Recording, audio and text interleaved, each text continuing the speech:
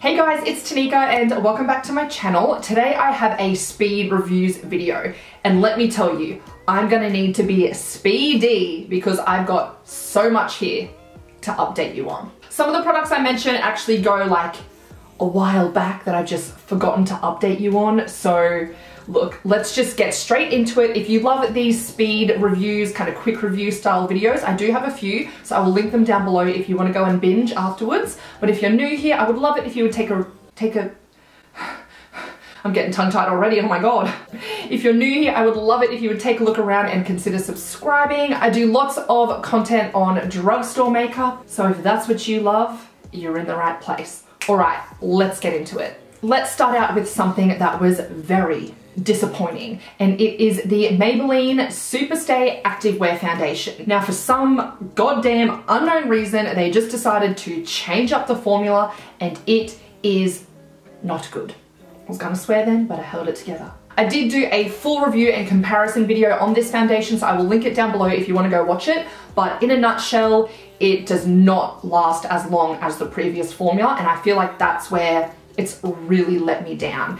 The coverage also isn't as full, it doesn't feel as creamy and smooth on the skin, and it's just really disappointing. And I'm very upset that they've gotten rid of my favorite foundation and replaced it with this. Next, I have another foundation, and this one is by Designer Brands. It's the Skin Renew Ceramide Foundation, and this was actually quite nice.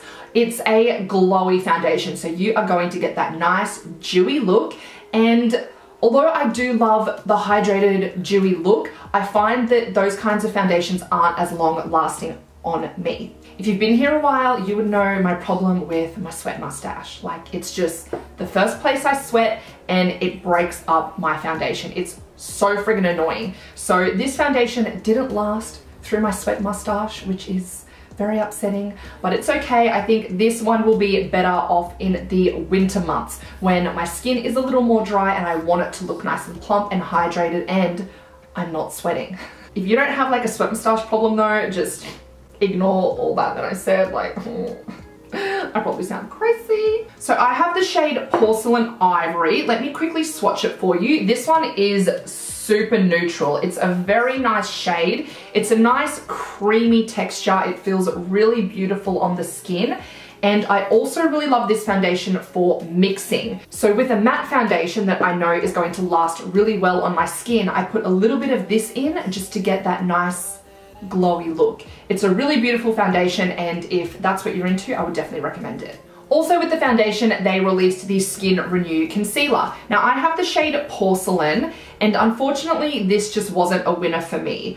Let me just swatch it here for you.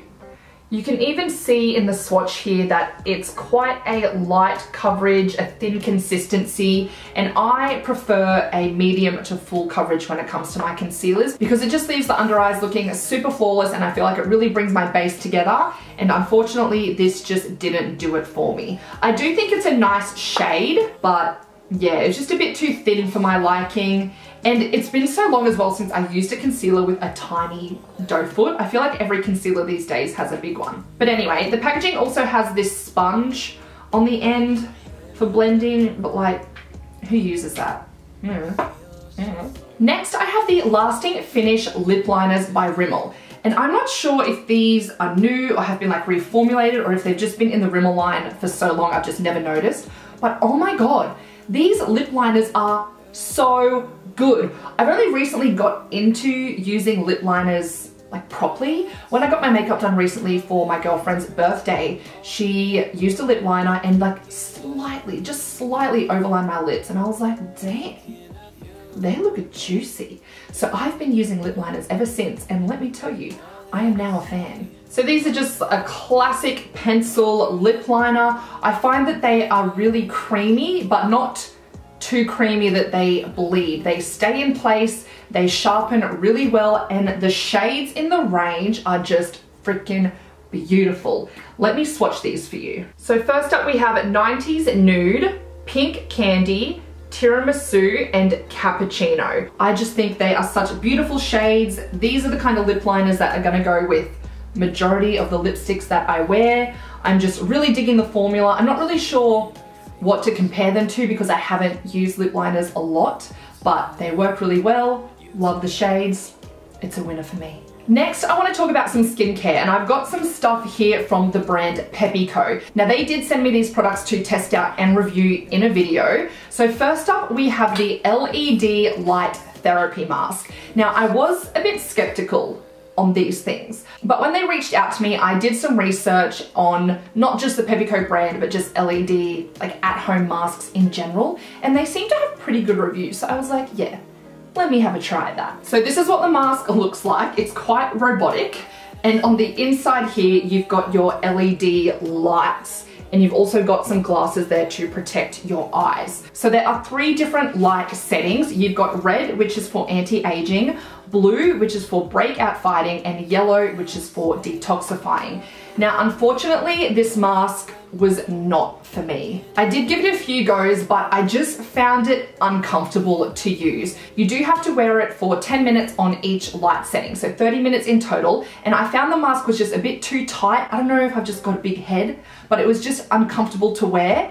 The blue light and the yellow light setting were fine, but the red light, which is the one I wanted to use the most, was so bright. Even with the protective glasses in the mask and closing my eyes, the red light still felt way too bright. It just hurt, and the whole experience with the mask I found was just uncomfortable. So unfortunately that didn't work out for me, but they do have the Silicone Cleansing Egg. Now this product I liked a lot better. So this cleansing egg has soft silicone bristles. I really like these bristles here. I find they're quite flexible. The ones on the other side are a bit more stiff, so I do prefer to use this side. Now, it is powered and it has different vibration settings. So you turn it on in the middle and you can crank it up or crank it down. I do like to turn the vibrations down a bit, and I just feel like it's a really nice, relaxing and gentle way to cleanse your skin. I don't think a silicone cleansing brush is something you absolutely need in your skincare routine, but it definitely feels nice, it's very relaxing, and it was enjoyable to use. And then lastly, I have some skincare. First up is the Day and Night Gentle Cleanser. This is a gel cleanser, which is my preferred type of cleanser. I feel as though the gel cleanser worked really well with the cleansing egg. They are definitely a good pair. It left my skin feeling nice and clean and not stripped at all, which is something I cannot stand in a cleanser when your face feels really tight and dry afterwards. And then they have the all-in-one sleeping mask, which claims to soothe, balance, hydrate, and protect. I found this to be a nice, rich mask, and it definitely left my skin feeling more hydrated. Next, I have the BYS Lip and Cheek Glow Sticks. Now, unfortunately, I wasn't the biggest fan of these. I did really like this shade here called Peach, which is very confusing. You think this shade would be called Peach? But anyway, they apply to the skin really nicely and leave a beautiful glowy finish, like nice and dewy. It looks really gorgeous, but unfortunately, they just don't last very long. The pigment fades away quite quickly, and you're just left with no blush, and I'm not here for that. Now, it does say it's a lip and cheek product. I haven't tried it on the lips. I did just want to use them for the cheeks, but yeah, they just fade away too quickly, so unfortunately I wouldn't recommend these ones. A product that I will recommend are the Maybelline Lifter Glosses. I have the shade here called 003 Moon, and I also have another shade, I think it's Stone. These glosses are freaking beautiful. First of all, the packaging is like super sleek and very aesthetically pleasing. The shade Moon is a clear gloss. It does look like it has a bit of shimmer when you look close up in the bottle there. So as you can see, it's not super pigmented. It's quite a sheer gloss, but just with a little bit of color. And it is just so freaking beautiful. It's very smooth on the lips, feels really hydrating, and it's not sticky at all. The shade Stone is actually more pigmented. So I think there are a few different formulas throughout the range. So Stone has a lot more pigment to it, and when you apply it, you do need to be more careful because of the color. You can't just like slap it on. You have to be careful. But again, a really nice shade. Look, I'll just go get it. I'll go get it. I can't sit here and talk about the shade and blah, blah, blah without showing you. So this is Stone, and this is what it looks like swatched. So when I move my hand, you can still see it's got that beautiful glossy finish, quite reflective, just with a bit more color to it. Another product that I've really been enjoying is the designer brand's Shimmering Body Oil. Now, I've never really been into body oils. I don't know, it's just not a product that I've been like, oh my God, I must shimmer. But this did get sent to me in PR and oh my God, it is so nice. And I've actually had a few events lately where a body shimmer is appropriate. The packaging of this is absolutely beautiful. It's in a glass bottle, which just feels super luxe. And the gold is very beautiful. As you can see, it's very shimmery in the bottle, and the gold, like when I first looked at it, I was like, ooh, I hope it's not too dark for my fair skin, but it is such a beautiful, beautiful formula. I was worried it would be like too oily, but it doesn't feel heavy or greasy at all. It blends into the skin very beautifully. So I've got that all over the back of my hand there. As you can see, it's not glittery, it's just a really nice glow. And it also smells like coconut. It's very nice. I don't have any other oils to compare it to, but it feels really lightweight on the skin, and I love the subtle glow that it gives. It just looks really beautiful when the light hits you and you're just glowing. I do think this product was limited edition, so if you want it, go get it now. But yeah, if you're into body shimmers, then it's nice. And then lastly, I have some products from Charlotte Tilbury. I know, high-end products, who am I? I did do a video a while ago where I tested a bunch of Charlotte Tilbury products, and I just love drugstore, hey. So first up is the Magic Foundation. Now this was described to be full coverage and long lasting, and I just got the complete opposite results from that.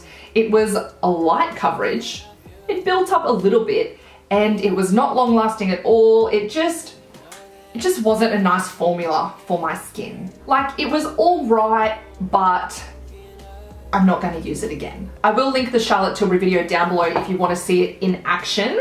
And then next I have the Cheek to Chic Swish and Pop Blusher, and this is in the shade Love Glow. Now when I tested this in the video, I thought it was nice, but I was like, do you really need to spend $60 on a blush?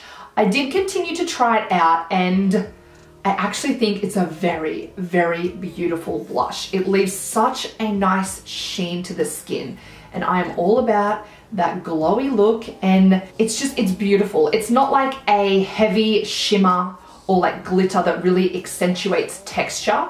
It's just the perfect amount of sheen to give you a nice glow when your head moves. It's just so beautiful.